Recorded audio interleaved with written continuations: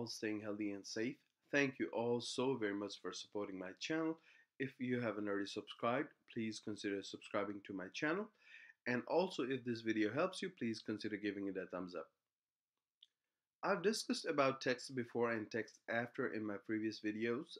Today I'll be discussing about text split, which is a very helpful function.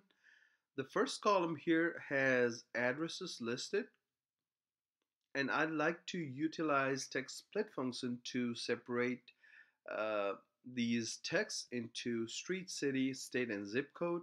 In order to do so, what I'll do is I'll type in equals, and then I'll type in text split, open braces. The first part of this formula is text, so I'll select the text here, which is A2, and then I'll put in comma. The second part is column delimiter, which is comma over here, and I'll close this and close braces. I'll hit enter.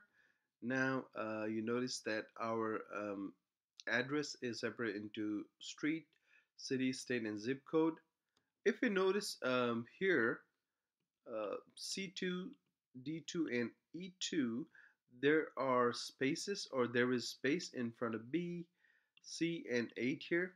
So what the text split function did was it separated the text right after comma, which included the space. That is why we have space here. So what we can do here is, if we put in space for the column delimiter part and hit enter, the spaces in front of these gets removed. The other option here is what we can do is we can use trim function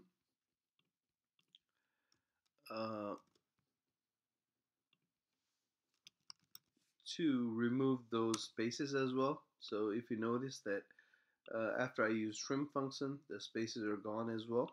For now, I'll just keep it as this. Now what I'll do is I will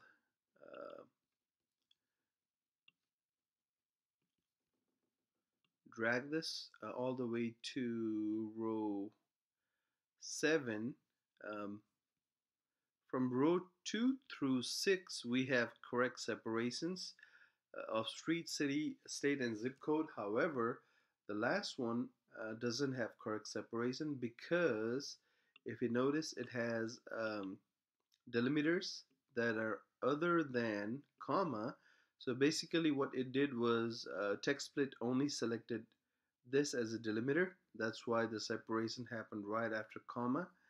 So in order to remove this error, what we can do is we can add additional delimiters within curly braces in our formula. So I will put in additional delimiters here, and I'll hit enter. If I drag this all the way to the bottom now, you can see that the separation is now correct.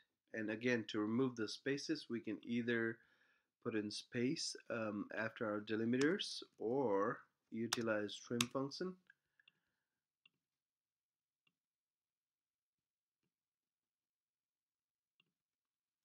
Now we have correct separations of all our rows. The other cool stuff about text split function is we can utilize, for example, if we have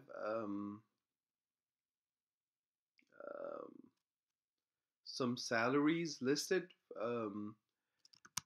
Let's see, Ariel has 3,000 salary, Barry has 4,000, Carrie has 5,000, and then let's see, Derek has 6,000. Now what I like to do is separate these in like a table format. So what I'll do is I will utilize this TEXTSPLIT function,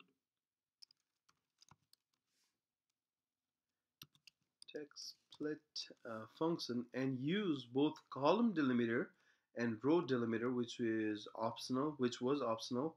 Um, so now, in this case, our column delimiter would be equals here,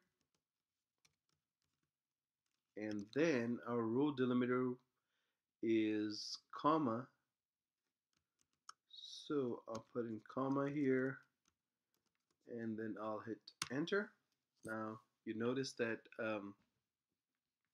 this this text is separated into like a table format. The removal of spaces can be done by putting in space here or utilizing trim function again. So this is how you can use TextSplit into TextSplit function in another way as well. So hope this video helps you all. If this video helps you, please consider giving it a thumbs up, and also please support this channel by subscribing to this channel. Thank you all so very much. Y'all have a good day. Bye bye.